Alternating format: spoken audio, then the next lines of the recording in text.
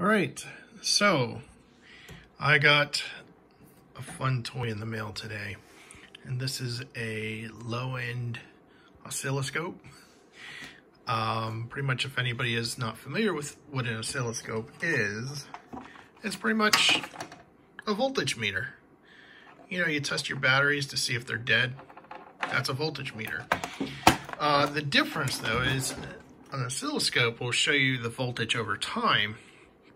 And so you get these interesting waveforms. Right now I have a sawtooth pattern being generated right now. So this is my signal generator.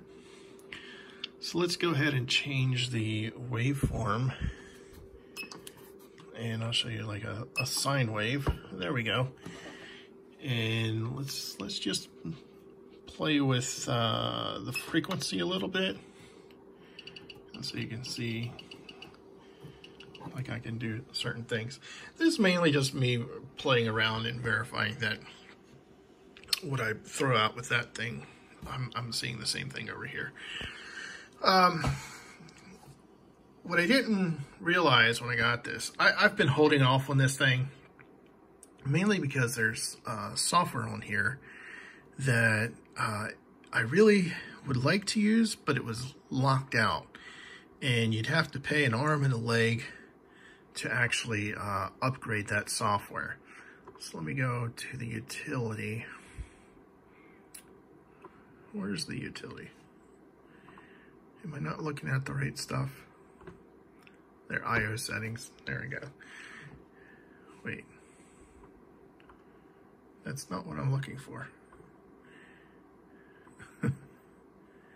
Maybe it's under system. No. Oh, I know where it is. Wait. Options? Installed. So here, you can see all these options.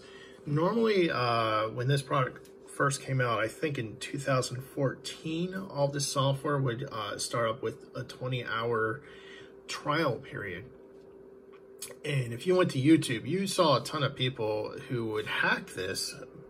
They would get the serial number associated with the machine, go online somewhere and generate a key, and then apply it to here and get all of this software unlocked automatically, free. The thing is, when I picked this up the other day on Amazon, I thought this was still a problem. And I thought, well, maybe I can hack it. You know, I've seen a lot of stuff on YouTube. I go to the screen and I'm like, oh, everything's already included. And I went on to the Amazon site just looking at the product listing, and sure enough, it stated that all software was free. So I'm like, yes. Back in the day, I think it was like over $1,000 to unlock all that software, which to me was like, whoa, that's like great value.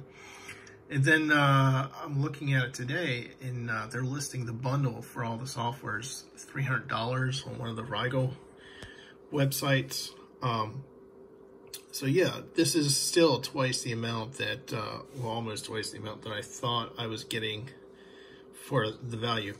I think because it's such an old machine, or not a machine, but an old model number, they were able to keep it competitive with today's oscilloscopes, sort of, just by unlocking all the software automatically, and all of a sudden, blam, you've got a very competitive oscilloscope for entry level. Yeah, professional oscilloscope, many more pennies. Ah, man. This thing I'm going to have a lot of fun with. I've got a few projects that I'm starting up at home. I'm going to just turn this probe off for now. Oh, that's one of the first things I had to do is calibrate all my probes. And they give you these nice color rings. So all of my probes go specifically to the color of the jack there, so I know which probes are calibrated for what areas. And let me turn off my signal generator. There we go. And let's go ahead and turn this off. The one thing I don't like about this is it has a long boot up time. And I would have liked all the logic analyzers, but that'd be a little bit more pricey to grab. But anyway, these are some of the projects that I'm working on. I like to play with retro computers.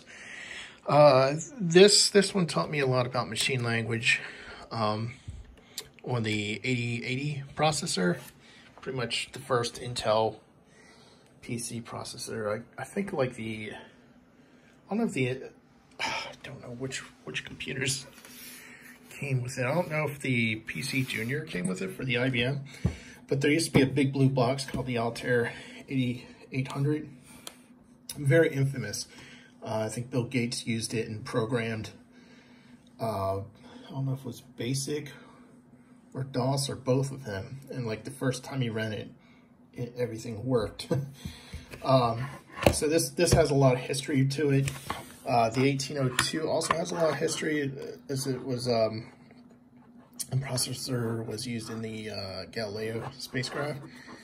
And pretty much this is just an interface to the microchip. There's a microchip in the bottom.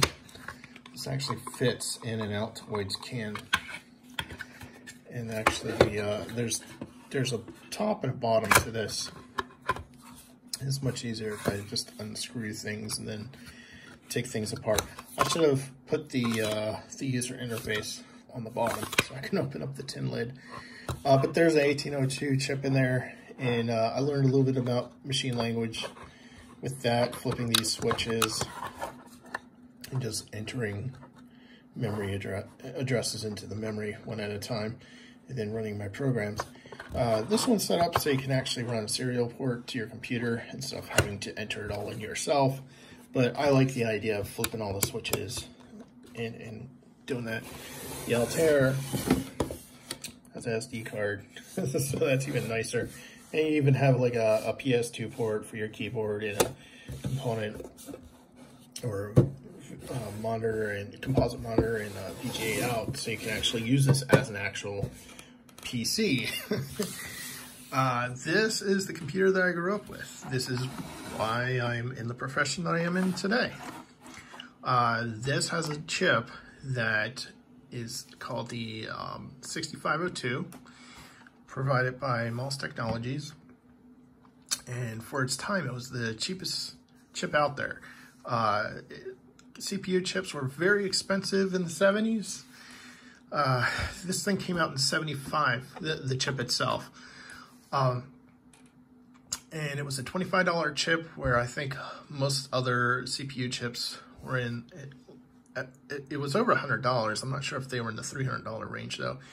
But the price point was so inexpensive that it became possible to make a lot of computers that could go into the home that people could afford.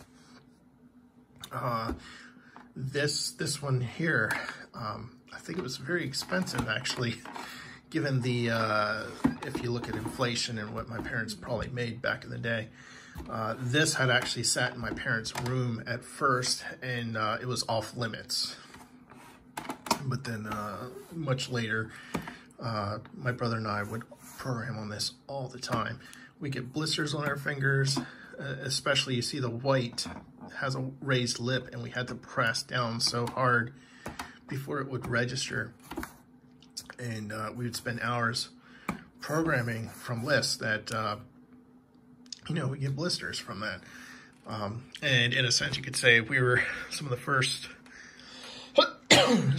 people to actually do paired programming, where one of us would take turns reading from a book, and the other would actually program, and then we'd have to go through and debug why the program wasn't running. But it would be nice to see this actually up and running again. And then I also have a C6502, no, not C60, but 65CO2 kit coming that has a better processor based on the same architecture, just has a little bit more instructions and can run at faster speeds than this. This is like 1.7 megahertz with 16 kilobytes of RAM. So I'll be playing with 64K of RAM on the computer that I'm going to build, and I'll be running much faster. I think up to 17 megahertz. Now, if you look at a regular computer down there and compare the speed, it's much more. Computer, stop. Oh, you can tell what my wake word is for my computer now, can't you? So, yeah, I am extremely happy with what I've got. This is missing the logic probes or the digital logic stuff.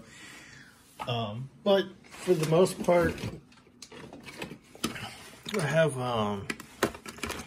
plenty of Arduino Unos and the Mega, so I can pretty much do the same thing with this for capturing data that's coming across the line on multiple pins. Where is it? Yeah, I have a lot of more stuff. I even have like the Raspberry Pis. I don't know why the Arduinos are up in here as well, but yeah. Oh man. Oh, here's like here's my current oscilloscope that I had prior to this, which is right there.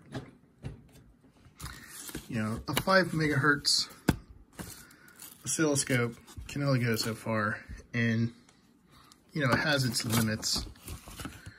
But oh yeah, and this is like, these are the steps to assemble the board.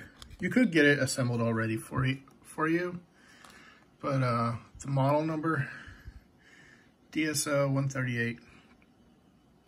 So yeah, fun stuff.